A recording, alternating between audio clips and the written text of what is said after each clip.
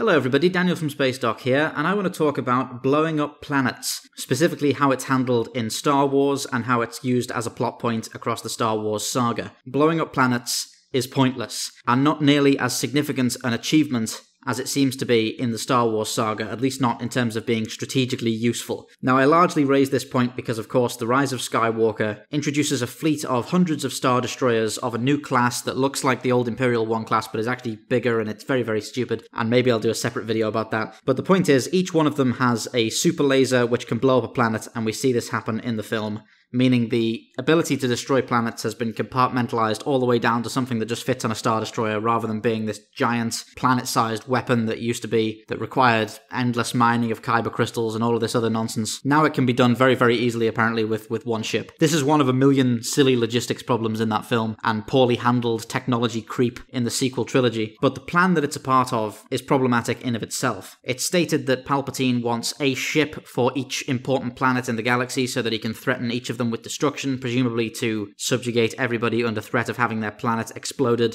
It's not made clear why he can't just use half as many ships and have them each go to multiple planets because they can all move around, since he seemed to think that he would be able to institute a state of total fear with only one Death Star, so why he needs a massive fleet like this, we don't know. But more importantly, there's no reason why the people of the galaxy should be more afraid of having their planet blown up by a super laser than they would be of having it rendered uninhabitable by normal starships, as has always been a possibility. We see in Knights of the Old Republic, set thousands of years before the events of the Star Wars saga, that a planet, in the case of Taris, can be rendered uninhabitable by turbo laser bombardment from space. It might take a few days, but it's certainly doable, and if you've got a rudimentary understanding of physics, you will know that all you really need to render a planet uninhabitable is a bit of speed and a big rock, or basically anything else that you can just give a substantial amount of momentum and fling at a planet. Planets are not these incredibly tough fortresses that require incredible amounts of technology and innovation to crack. They're quite vulnerable things. I mean, you only need to ask the dinosaurs how much protection the Earth gave them from big rocks falling from space. Basically any power in Star Wars that has the capacity for normal interplanetary and interstellar spaceflight can pose a massive lethal threat to a planet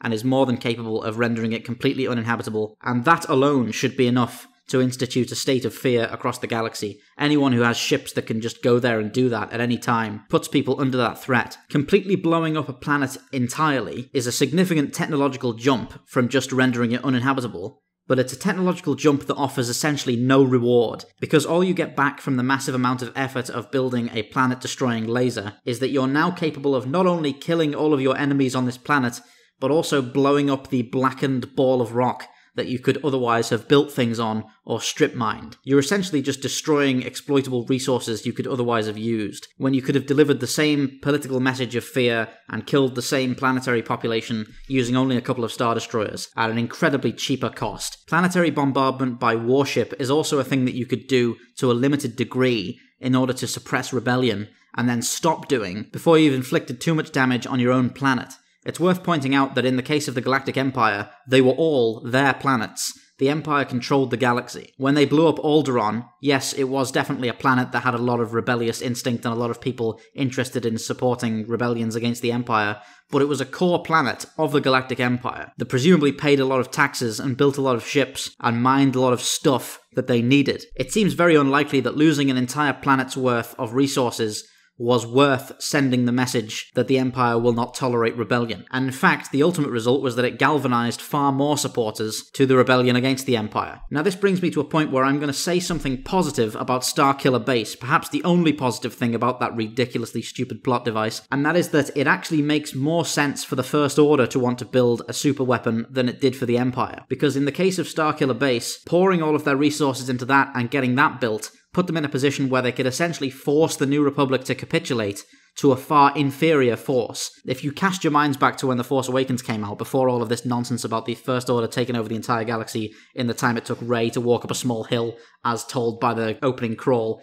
back in the day, we were actually under the impression that the First Order was quite a small, high-tech enclave that had to use innovation and tactics to get what it wanted. And in that case, pouring all of their resources into a big super laser that would allow them to hold the entire galaxy at ransom and get them to surrender out of fear of being blown up was a very clever way for an extremely small political power to take over the entire galaxy. And I kind of wish The Last Jedi had gone out of its way to say that maybe the rest of the galaxy still thought Starkiller Base was intact, and that's why they surrendered. But yes, that is the one instance in which I will forgive planetary destruction by means of Big Death Ray, because in Starkiller Base's case, it could be done from extremely far away. The First Order presumably didn't actually have the fleets or resources to get into close range and bomb planets into submission, and it was a clever way to even the scales and force people to surrender. I just wish that it had actually been used this way in the story. But the rest of the time, there's no reason why you would ever want to blow up a big ball of exploitable resources when you could just fling some asteroids at it and wipe out its population, or fire turbo lasers at it for a few days until it surrenders. But I'd like to finish this off by saying I'm completely fed up with super weapons as a plot device in basically anything. It's just lazy and uninteresting, and in the case of The Rise of Skywalker, it was manifestly unnecessary. In this film, we've got Palpatine returning from the dead with an army of secret Sith cultists,